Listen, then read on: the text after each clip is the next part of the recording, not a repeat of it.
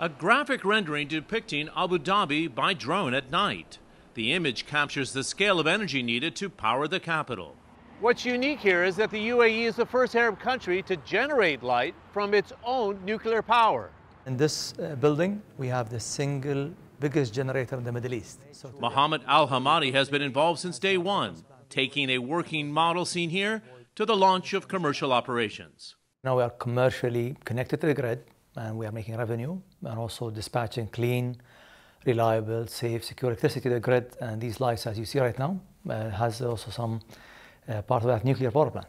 It's all generated here at the Baraka nuclear facility, about 300 kilometers southwest from Abu Dhabi, near the borders of Saudi Arabia and Qatar. This facility has 4 reactors. Number 1 is now fully operational. Number 2 is loaded with fuel, and 3 and 4 will come online over the next few years. When it's all said and done, Baraka will provide about 25% of the nation's electricity. 4 units of nuclear power plants will avoid roughly around 21 million tons of CO2 emissions on an annual basis. That's to put it in perspective for the audience. That's around 3.2 million cars off the road.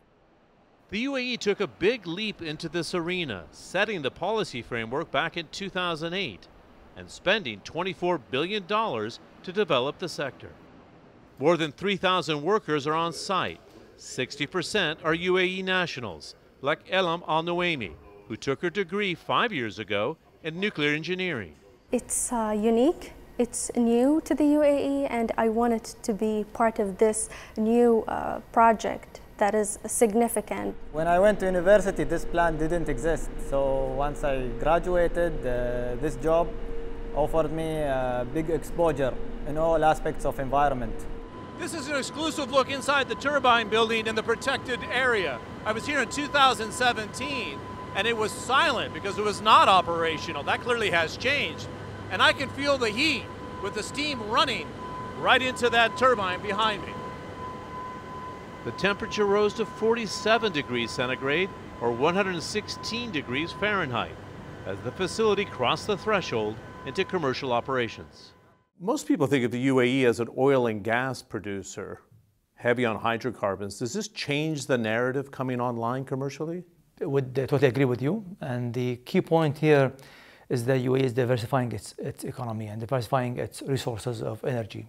Electrification will be one of the key pillars for decarbonization and also will be a key pillar for the economic growth of the world.